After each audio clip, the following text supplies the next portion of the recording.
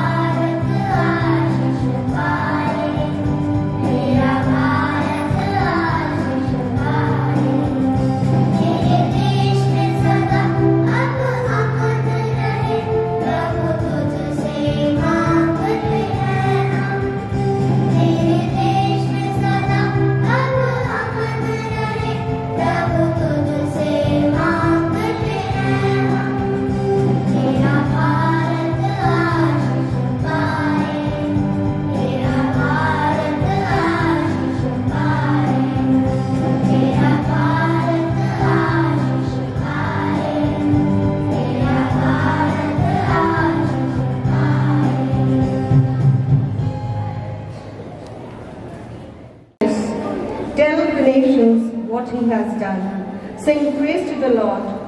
Tell of the wonderful things he has done. Let us pray.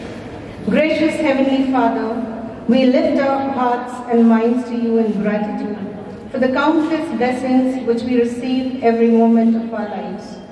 Dear Lord, as we celebrate Republic Day today, we beseech you to bless our nation with peace, harmony and prosperity. Guide and fighters. The diversity of our nation is one of its major strengths. To keep it safe, our country needed certain rules and laws. Let's see how it will happen. Go away, go away. Don't come near us. Why are you saying so? Also, are you Muslim like us? But he is poor. Why this discrimination? We all are Indian after all. All must equal. Yes, Bhimrao, you are right. Bhimrao, why don't you frame some law to overcome this inequality prevailing? Yes, go ahead. We all are with you. The Constitution of India was framed by Dr. Bhimrao Ambedkar. Here we have framed some rights and duties for the citizens of India. Constitution is a set of basic rules and principles according to which countries govern. The Constitution of India was adopted on 26 November 1949.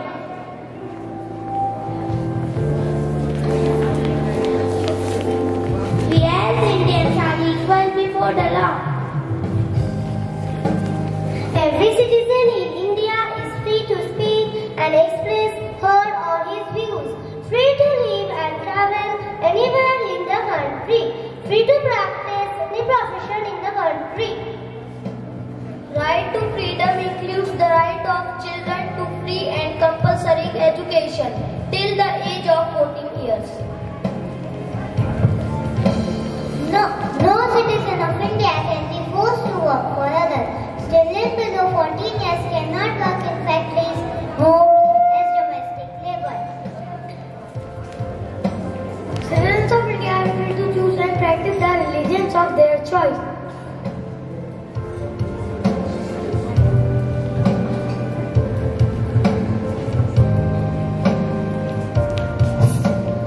Citizens of each state of India have the right to preserve, protect and follow their own culture. Citizens can go to court if any of the rights are violated.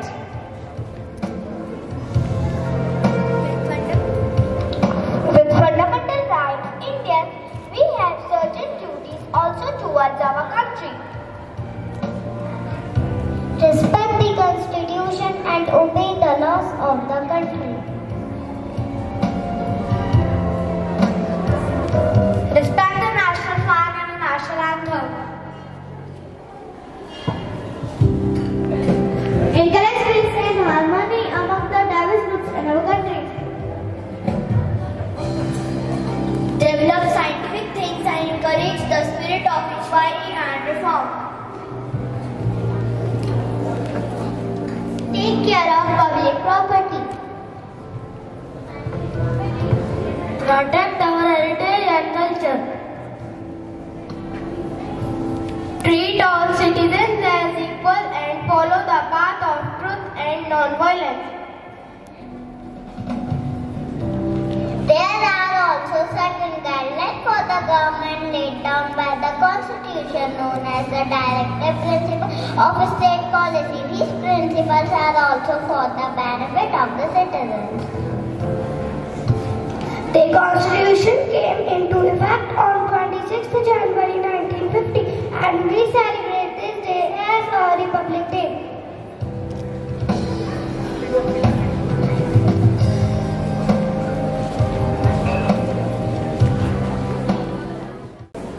हर पल ये कहना चाहिए, मैं रहूं या ना रहूं, भारत ये रहना चाहिए, भारत ये रहना चाहिए।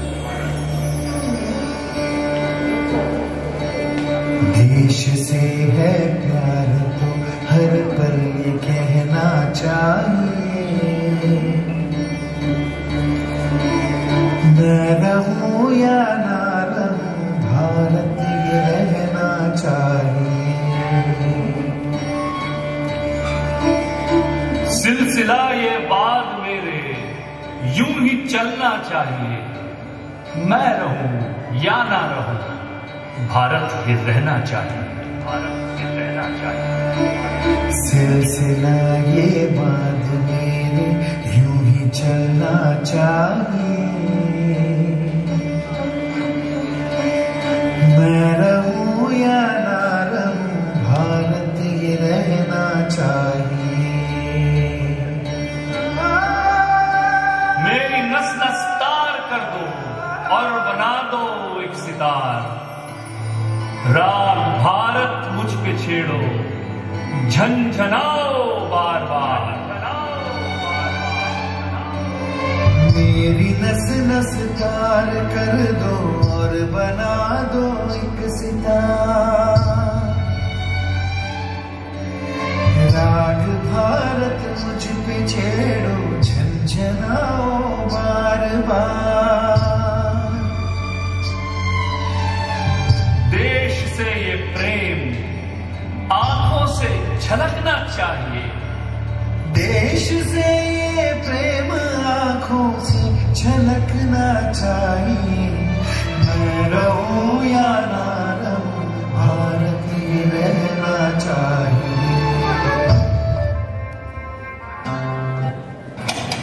और देश की शान, देश की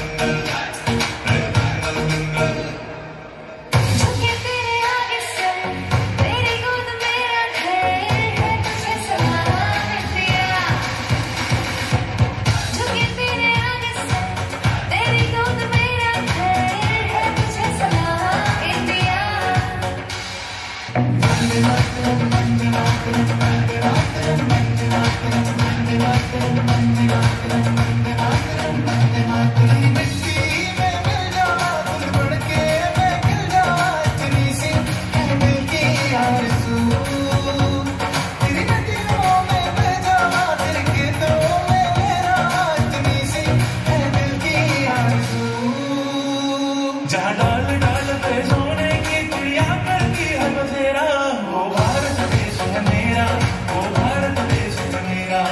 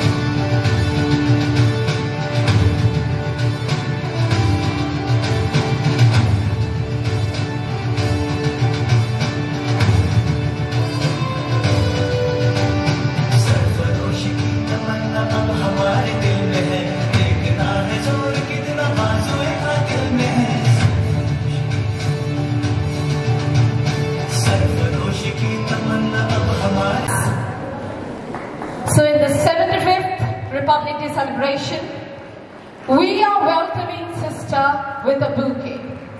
The fragrance of Carmel, Ratanpur. Respected Sister Rostown, the principal of the school, Sister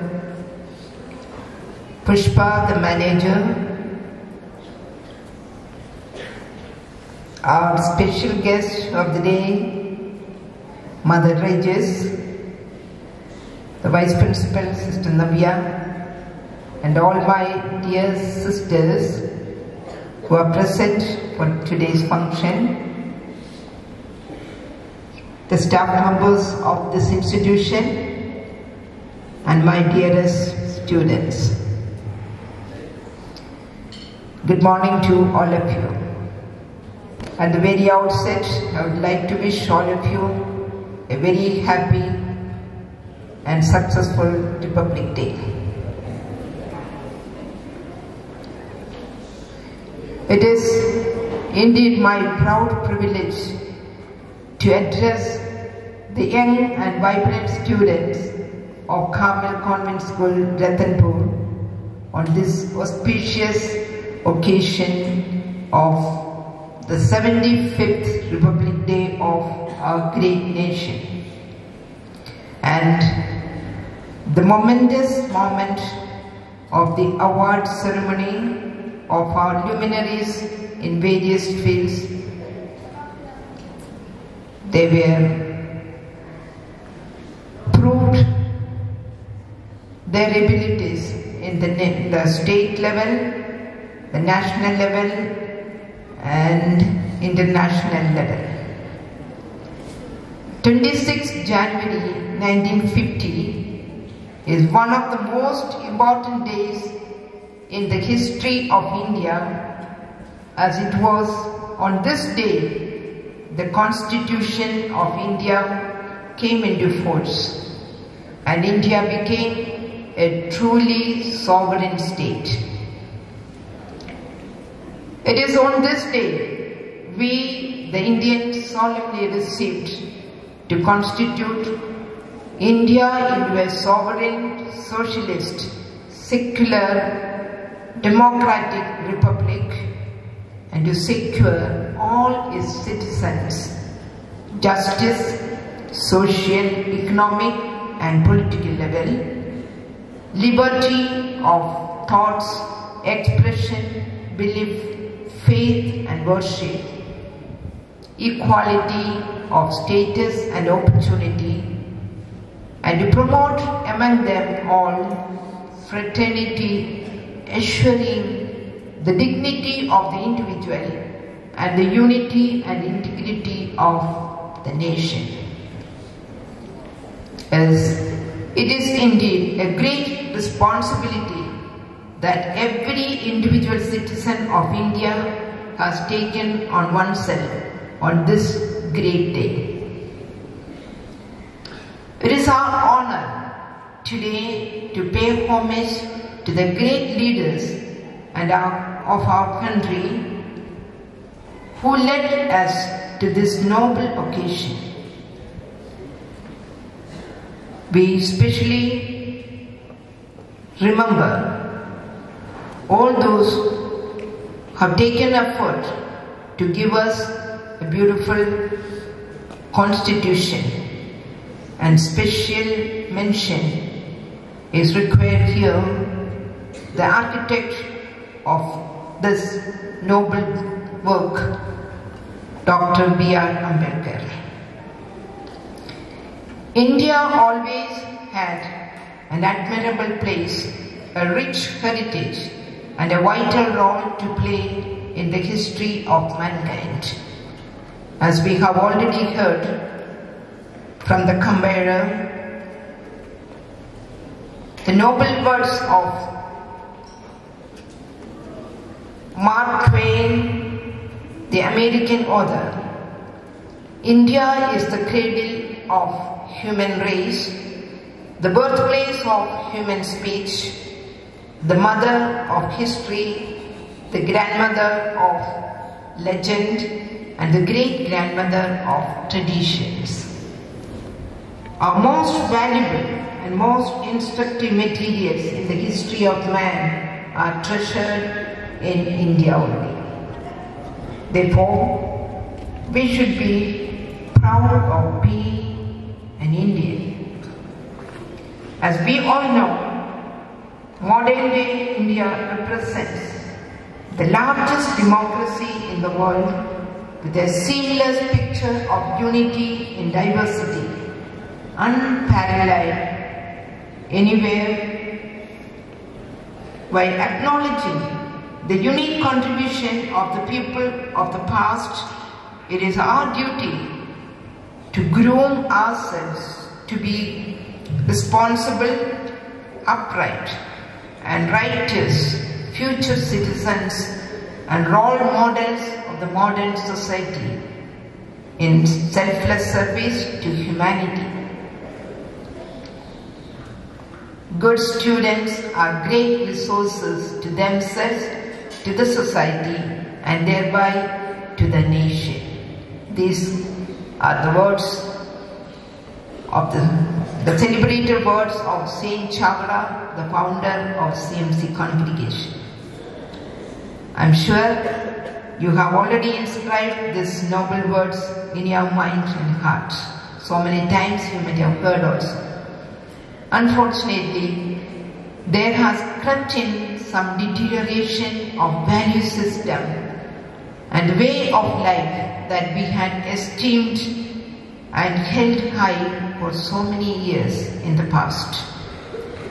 It is a challenge for all of us, especially the young, to awake, arise, and uphold the great principles, noble attitudes and ethos to fight against social evil and corruption on account of distorted ideas and practices, selfishness and egoism, lack of respect for human dignity, the negative influence of media and advancing cyber culture.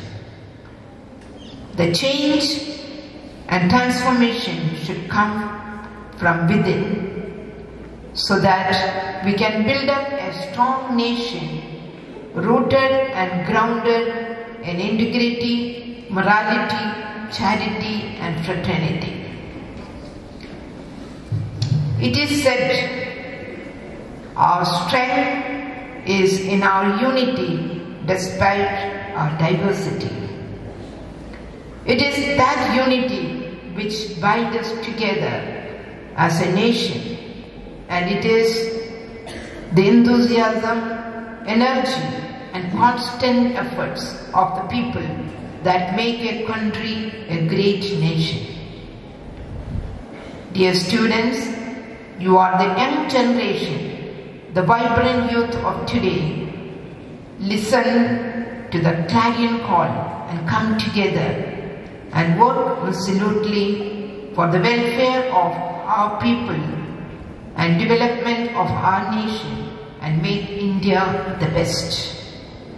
Then we will be worthy to repeat along with Swami Vivekananda, the soul of India is my highest heaven and the good of the land is my highest good. This is also a day of celebration and recognition as we acknowledge and appreciate the prize winners of the day. Their commitment, passion and perseverance have become fruitful and brought laurels to themselves and to this institution. We are here to congratulate and celebrate the spirit of excellence that each of them embodies.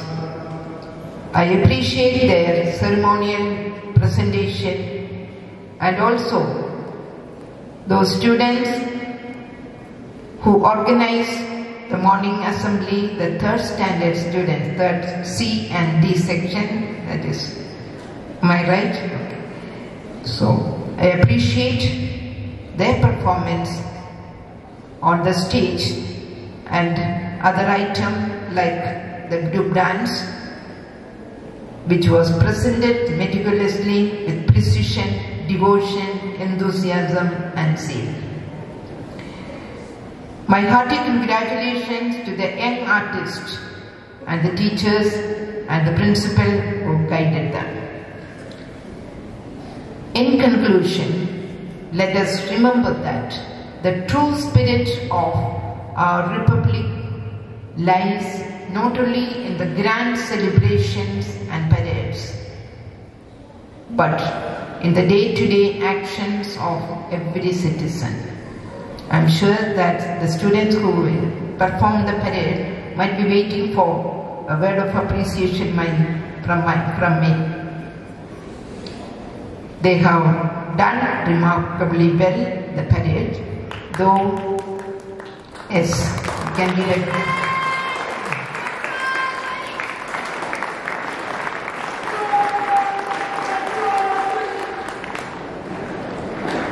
and I congratulate those students, especially the NCC wing of this institution.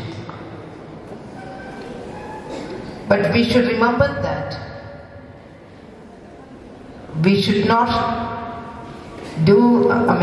just be satisfied with all the performance of today on the stage as well as on the ground. But we should remember our noble responsibility to act for the betterment of our nation. That is the duty of every citizen of India.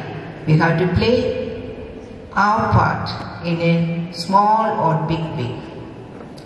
As we move forward, let us work together to build a nation that is just, inclusive, compassionate and progressive.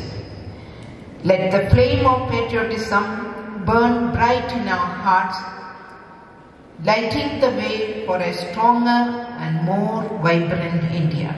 Once again, I wish all of you a happy and successful Republic Day. Thank you. God bless. Jai Hind, Jai Hind, Jai Bharat. Thank you, sister, for those wonderful words. And it's a token of love from Carmel Ratanpur family to our greatest guru, Reverend Dr. Sister Noel.